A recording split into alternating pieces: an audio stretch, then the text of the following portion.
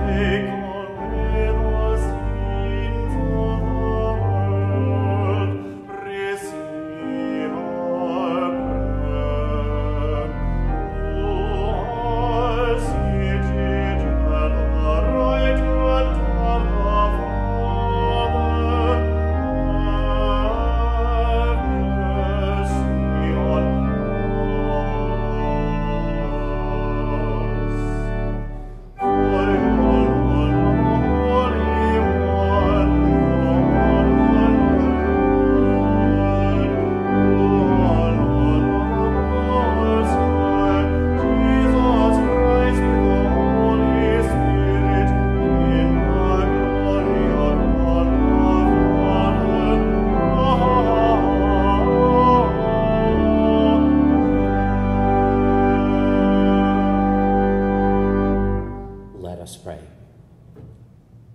O Lord, show favor to your servants and mercifully increase the gifts of your grace, that made fervent in hope, faith, and charity, they may be ever watchful in keeping your commands, through our Lord Jesus Christ, your Son, who lives and reigns with you in the unity of the Holy Spirit, one God, forever and ever.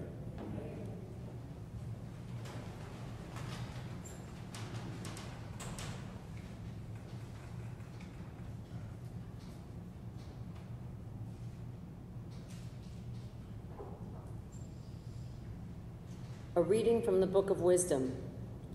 There is no God besides you, who have the care of all.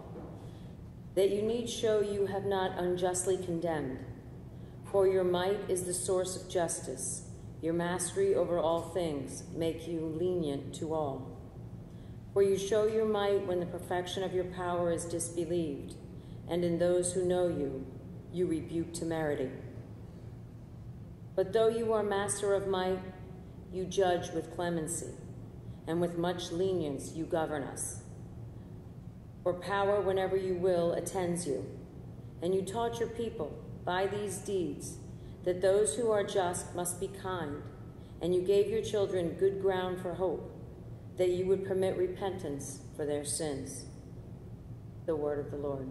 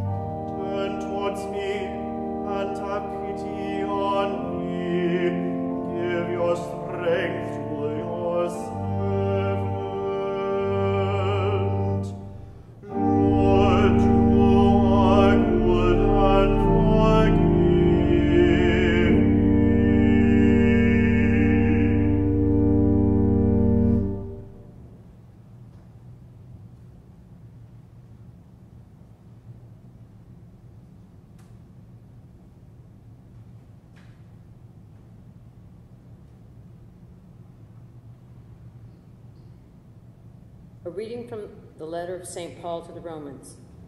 Brothers and sisters, the Spirit comes to aid of our weakness, for we do not know how to pray as we ought, but the Spirit himself intercedes with inexpressible groanings.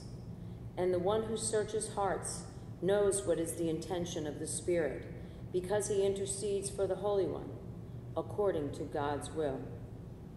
The word of the Lord.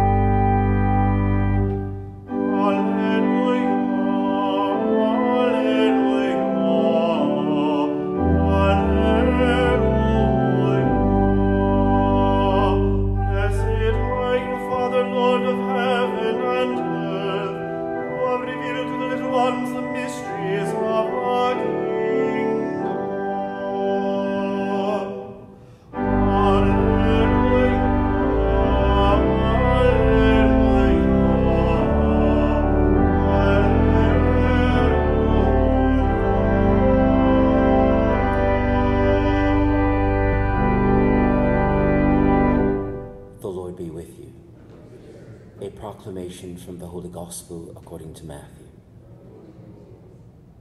Jesus proposed another parable to the crowds, saying, "The kingdom of heaven may be likened to a man who sowed good seed in his field. While everyone was asleep, his enemy came and sowed weeds all through the wheat, and then went off. When the crop grew and bore fruit, the weeds appeared as well. The slaves of the householder came to him and said, 'Master, did you not sow good seed in your field? Where have the weeds come from?' He answered, 'An enemy has done this.' His slaves said to him, 'Do you want us to go and pull them up?' He replied, 'No. If you pulled up the weeds, you might uproot the wheat along with them. Let them grow together until harvest. Then at harvest time, I will say to the harvesters, first collect the weeds and tie them in bundles for burning, but gather the wheat into my barn.' He proposed another parable to them. 'The kingdom of heaven is like a mustard seed that a person took and sowed in a field. It is the smallest of all the seeds, yet when full grown, it is the largest of plants. It becomes a large bush, and the birds of the sky come and dwell in its branches.' He spoke to them another parable. 'The kingdom of heaven is like yeast that a woman took and mixed with 3 measures of wheat flour until the whole batch was leavened.' All these things Jesus spoke to the crowds in parables. He spoke to them only in parables, to fulfill what had been said through the prophets. 'I will open my mouth in parables. I will announce what was laid hidden from the foundation of the world.' Then dismissing the crowds, he went into the house. His disciples approached him and said, 'Explain to us the parable of the weeds in the field.' He said in reply, 'He who sows good seed is the Son of Man. The field is the world. The good seed, the children of the kingdom. The weeds are the children of the evil one, and the enemy who sows them is the devil. The harvest is the end of the age, and the harvesters are angels. Just as weeds are collected and burned up with fire, so will it be at the end of the age. The Son of Man will send his angels, and they will collect out of his kingdom all who cause others to sin and all evildoers. They will be thrown into the fiery furnace, where there will be wailing and grinding of teeth. Then the righteous will shine like the sun in the kingdom of their Father. Whoever has ears ought to hear.' The Gospel of the Lord. My dear brothers and my dear sisters in Christ, there is the matter of things as they are, and then there are the matter of things as they ought to be. And there is wisdom. It is wisdom to know the difference between things as they are and things as they ought to be. We come into this house as Catholics. We're supposed to walk with purpose. We ought to walk with purpose. And we come here for one purpose and one purpose only: communion with God, to be united with him in mind, in heart, and purpose.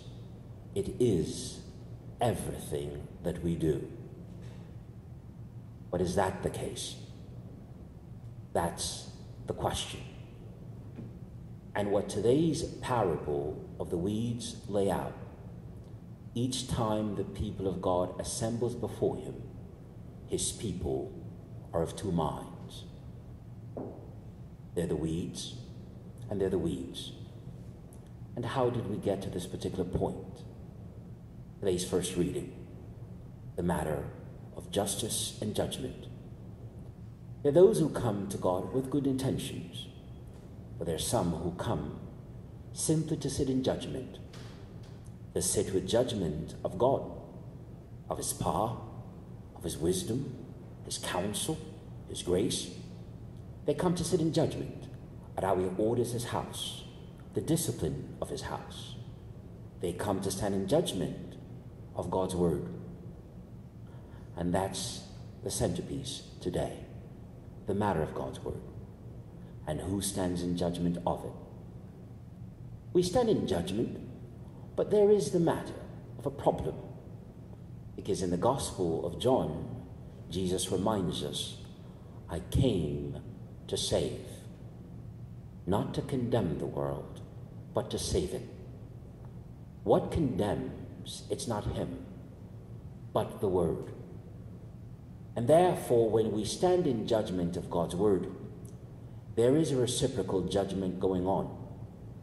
We sit in judgment of God's word, and God's word sit in judgment of us. And therefore, the big question, in this movement of judgment between us and God, whose judgment will prevail? I have my bets, I've placed my bets, and I know his will prevail.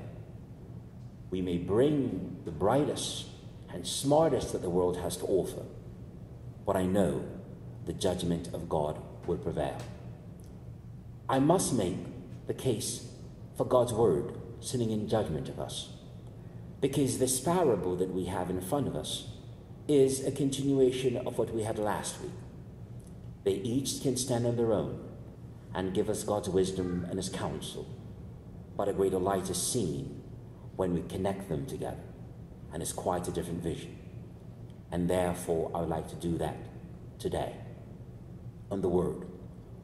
Last week's the parable was the parable of the sower, and there, what God and Christ lays out in the parable of the sower was the character, his judgment on the heart and character of humanity. Specifically today, the heart and character of his people. There was the case of where the word was sown, and it was sown along the pathway. Nothing came of it. What's the character? The word of God summons us to vigilance and watchfulness. But the wayside, the seed that fell by the wayside, as Catholics at times we're negligent, we're reckless and careless with God's counsel and his word. And therefore, in our recklessness, in our carelessness, in our negligence, the little that we have was taken away, will be taken away. The word of God sit in judgment. We've been weighed, we've been measured, and we should not be found wanting.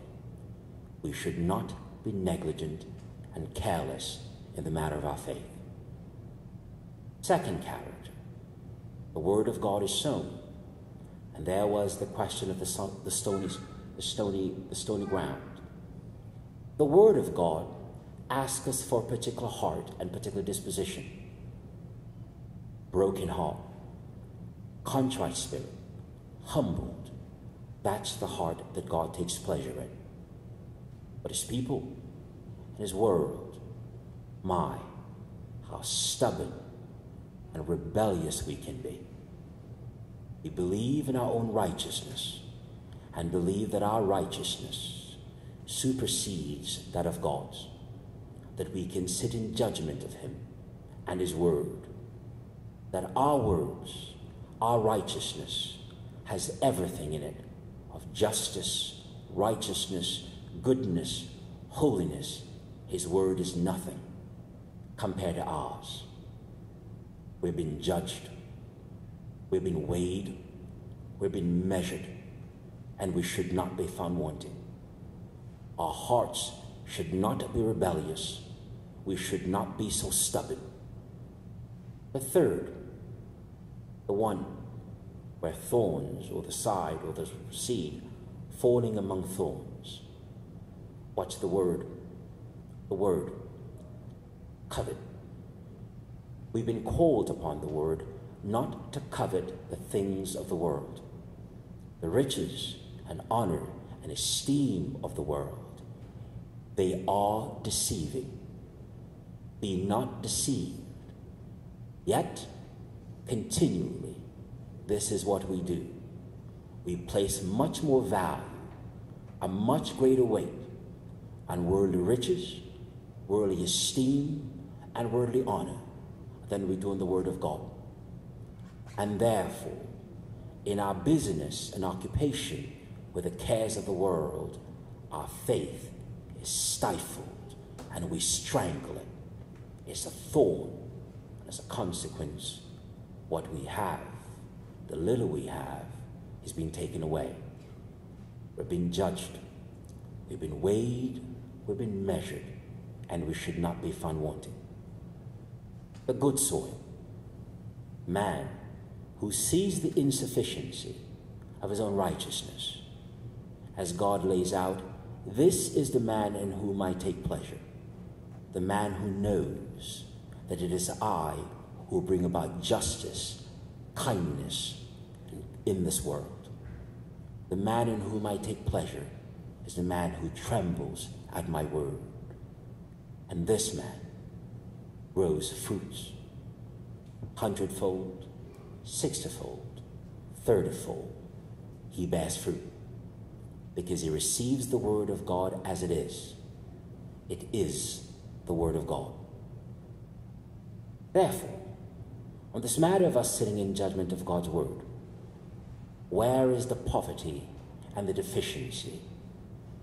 Is it in our character and heart, or is it in the word of God? And today's sacred scripture reveals that's not the case. There is no deficiency and poverty on the part of God. The deficiency and poverty is on our part. And each time, therefore, we gather in God's house, we have two minds. His church is made up of saints and sinners, sheep and goats, wheat and weeds. And each of us must look to ourselves and ask, which one are we? I cannot leave and be remiss in my duty to talk about this matter of today's second reading, prayer. Because prayer is one of the great manifestations of the fruitfulness of God's word in our hearts and our souls. Prayer, one of the most useful. Inasmuch as air and oxygen is important to the natural life, so is prayer to the spiritual life. And inasmuch as a man who would die without air, a man who does not pray, has no love for prayer, there is no life in him. The life of God is not in him. This is our most important duty. But God lays down today that at times as Catholics what we do is we groan in prayer. I'm not talking about the man who, in his cares for the world, find prayer as an obstacle, an annoyance to his pursuit of his worldly pursuits. I'm talking about that faithful Catholic who try and strive, but yet struggles with that prayer life, can't seem to find the words to make expression, can't seem to do it right. And God reminds us today, be comforted. We groan because, as today's gospel points out, the things that we're concerned about in prayer are things lain hidden from the foundations of the world. We are about great mysteries of life, of death, of God, of ourselves, of our destiny. These are great things and weighty matters. And if we find ourselves without words of expression, it is natural, because we pour in spirit. We have poverty of words to express this great mysteries that God has laid before us.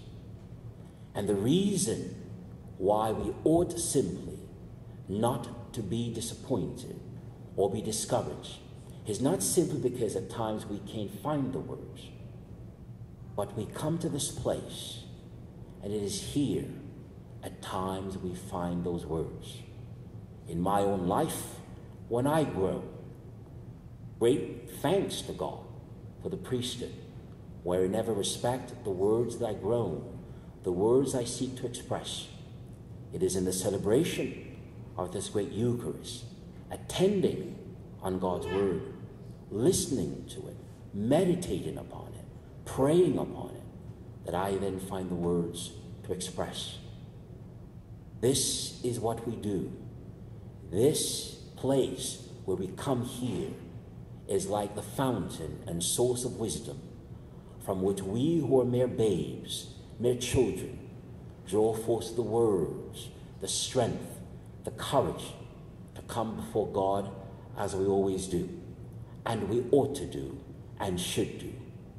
Fruitful, full of praise, full of thanksgiving for a God who not only brought us into existence, he supports us, he maintains us, he preserves us, even unto the end. So he does in life, so he does in death. And therefore, our prayer, coming here to celebrate and give God thanks, is the most important duty we do as Catholics.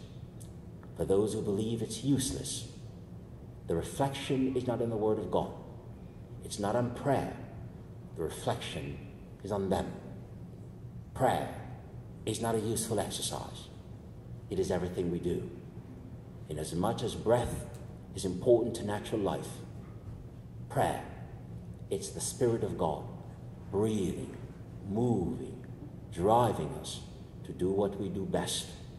We pray and leave everything to the one who still maintains and preserves and will bring his creation to the purpose for which he constructed it.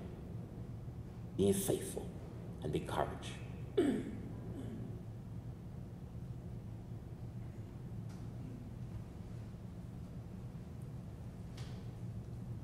Let us stand and profess our faith. I believe in one God, the Father Almighty, maker of heaven and earth, of all things visible and invisible. I believe in one Lord Jesus Christ, the only begotten Son of God, born of the Father before all ages, God from God, light from light, true God from true God, begotten, not made, consubstantial with the Father. Through him all things were made. For us men and for our salvation, he came down from heaven, and by the Holy Spirit was incarnate of the Virgin Mary and became man. For our sake he was crucified under Pontius Pilate. He suffered death and was buried, and rose again on the third day in accordance with the Scriptures. He ascended into heaven, and is seated at the right hand of the Father. He will come again in glory to judge the living and the dead, and his kingdom will have no end. I believe in the Holy Spirit, the Lord, the giver of life, who proceeds from the Father and the Son, who with the Father and the Son is adored and glorified, who has spoken through the prophets. I believe in one holy, Catholic, and Apostolic Church. I confess one baptism for the forgiveness of sins, and I look forward to the resurrection of the dead and the life of the world to come. Amen. Our burdens are made light by our trust in God, who hears our prayers. For those providing essential services, that their work be accepted with gratitude, and that they will remain healthy and be protected from the virus, we pray to the Lord. Lord, hear our prayer. That those who are called to proclaim the gospel do so with faith-filled zeal, we pray to the Lord. Lord, hear our prayer. That we be ever mindful of the unemployed and the underemployed, and assist them with needed services and care, we pray to the Lord. Lord, for the souls of the faithful departed from our parish, who have gone before us in faith and love, may they receive the reward for their goodness. And let us remember in a special way at this Mass Martin Dolphin. We pray to the Lord. Lord, in the silence of our hearts, we present to God our particular intentions. We pray to the Lord. God of all goodness and grace, you're always with us. Hear our intercessions based in your divine providence, and we ask this through Christ our Lord. Amen.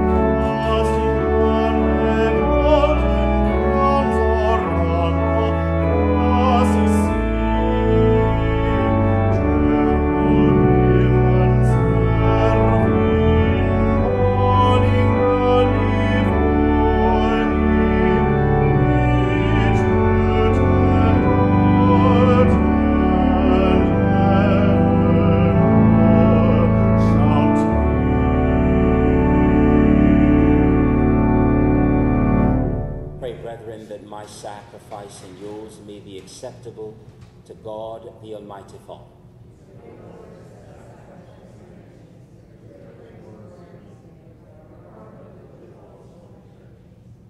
O God, who in the one perfect sacrifice brought to completion varied offerings of the Lord, accept, we pray, this sacrifice from your faithful servants, and make it holy as you bless the gifts of Abel, so that what each has offered to the honor of your majesty may benefit the salvation of all through Christ our Lord.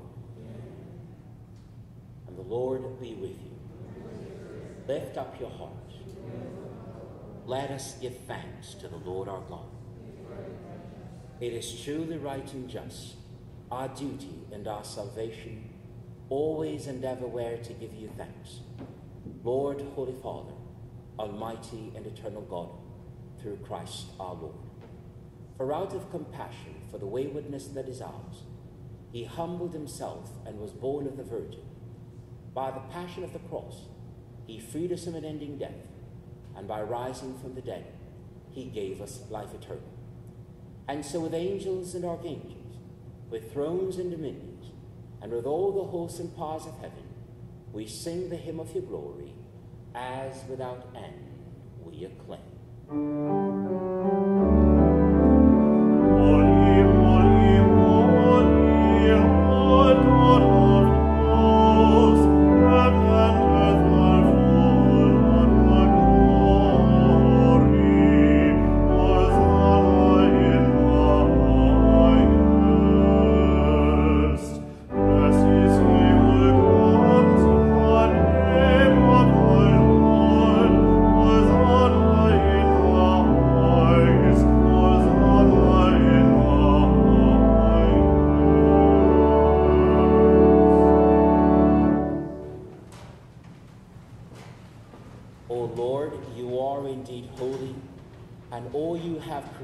Rightly gives you praise.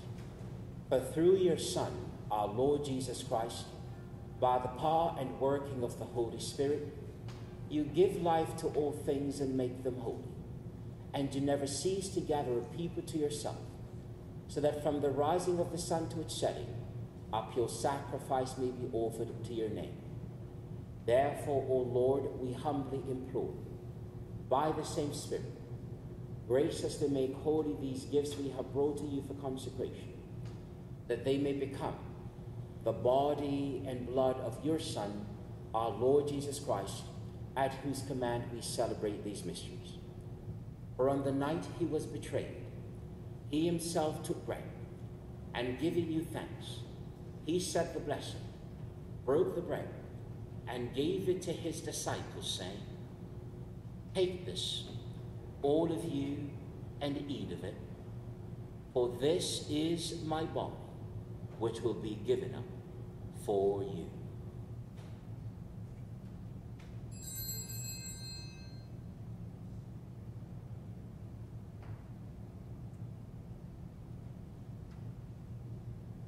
In a similar way, when supper was ended, he took the cup, and giving you thanks, he said the blessing, and gave the cup to his disciples, saying, "Take this, all of you, and drink from it. For this is the cup of my blood, the blood of the new and eternal covenant, which will be poured out for you and for many, for the forgiveness of sins. Do this in memory of me."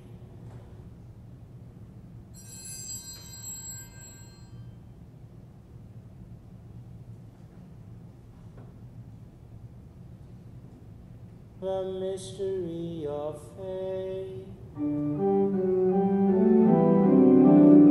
we eat this bread and drink this cup, we proclaim your death, O Lord, until you come again.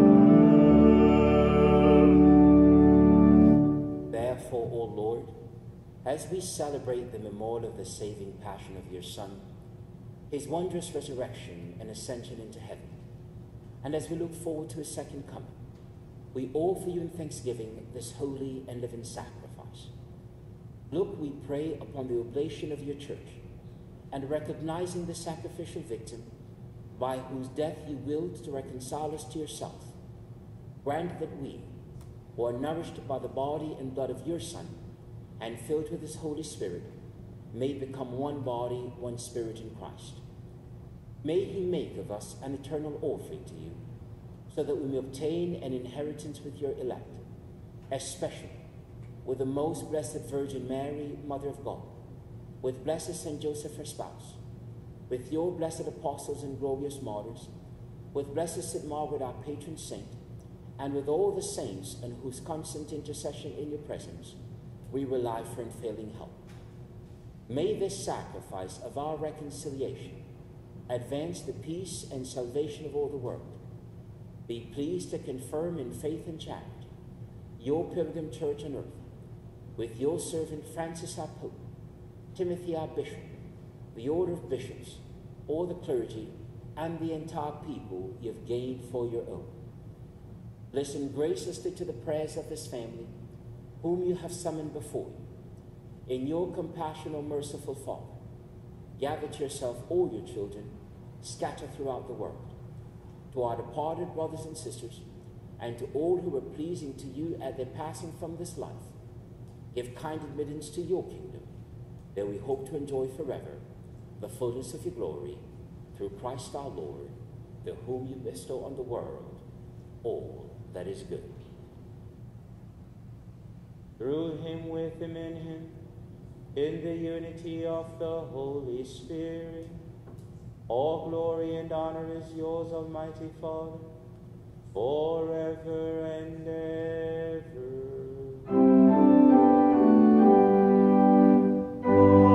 Amen, amen, amen. At the Saviour's command, informed by divine teaching, we dare to say, Our Father, who art in heaven, hallowed be thy name. Thy kingdom come, thy will be done, on earth as it is in heaven. Give us this day our daily bread, and forgive us our trespasses, as we forgive those who trespass against us. And lead us not into temptation, but deliver us from evil. Deliver us, Lord, we pray, from every evil. Graciously grant peace in our days, that by the help of your mercy we may be always free from sin and safe from all distress, as we await the blessed hope and the coming of our Savior, Jesus Christ. For the kingdom, the power, and the glory are yours, now and forever. Lord Jesus Christ, who said to your apostles, Peace I leave you, my peace I give you. Look not on our sins, but on the faith of your church, and graciously grant her peace and unity, in accordance with your will, who live and reign forever and ever. Peace of the Lord be with you all.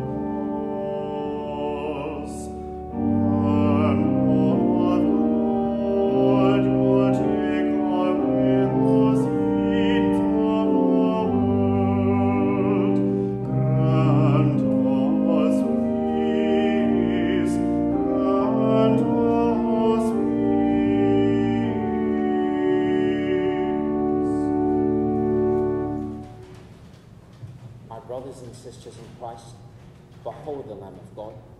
Behold him who takes away the sins of the world. And blessed are those who are called to the supper of the Lamb. Lord, I'm not worthy to enter into my roof, but only say the word, my soul shall be healed.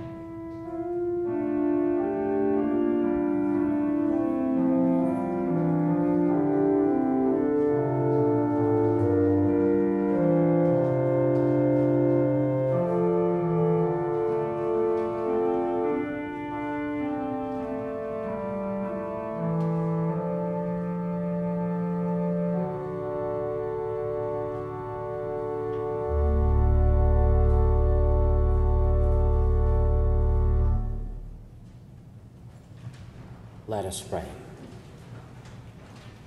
O Lord, grace us to be present to your people, and lead those you've imbued with heavenly mysteries to pass from former ways to newness of life through Christ our Lord. But Michael, your archangel, defend us in battle. Be our defense against the wickedness and snares of the devil. May God rebuke him, we humbly pray. And do thou, O Prince of the heavenly host, by the power of God, cast into hell Satan and all the evil spirits who prowl about the world, seeking the ruin of souls. Amen. And the Lord be with you.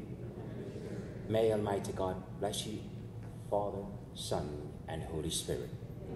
And our Mass is ended. Let us go in peace to love and serve God and one another. Thanks be to God.